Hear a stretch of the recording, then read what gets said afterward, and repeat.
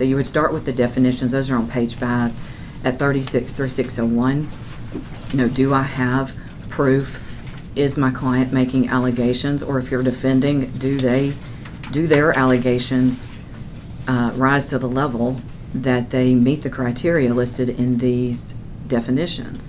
And I think if you're defending, that can be hard, because this isn't a situation most of the time where you've had discovery.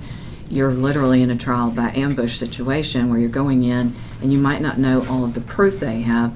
So then what are you looking for? You're looking for what I was talking about earlier. You're looking to make objections that they failed to make a prima facie case, because whatever you've been provided a copy of in the petition does not contain allegations that rise to that level. And usually a good indicator is if you see someone who couldn't get the ex parte order, it's probably because the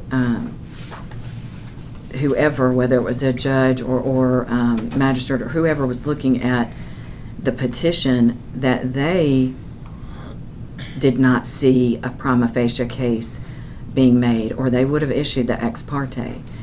Because I do think ex parte orders of protection can be a lot like an indictment, and there's that saying, and this is no offense to prosecutors, but there's that saying that you could indict a ham sandwich, but that doesn't mean you can convict them.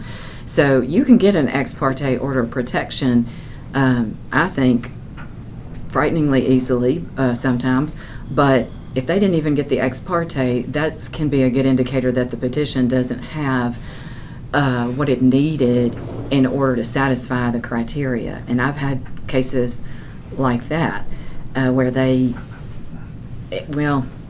I won't even get into the details, but I think that's your first, signal. Hey, if they didn't get the ex parte, why wasn't it issued? And what objections can I make before we even get into the proof? Because if they failed to make a prima facie case with this petition, we're done. And then I'm going to ask that the petition, be dismissed. And then it's, whether or not the person's quick enough to amend or file another one or whatever else they're going to do.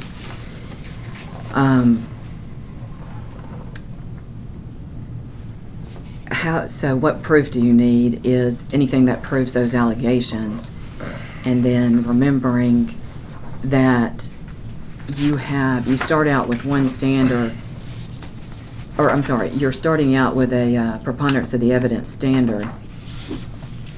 And going back to what I was saying earlier, that's why I was bringing up the fact that they have a different standard than you. So when the criminal defense attorney starts letting you know they've got you covered and you don't need to get the order of protection against their client, that's probably the kindest way to end that conversation, is just to say, that's great, I really appreciate it, but I don't have a beyond a reasonable doubt standard, and that's what you have, or the prosecutor has against you, so we're going to go ahead and safeguard our client with this preponderance of the evidence, ex parte or whatever. If you're adjudicating, it's different.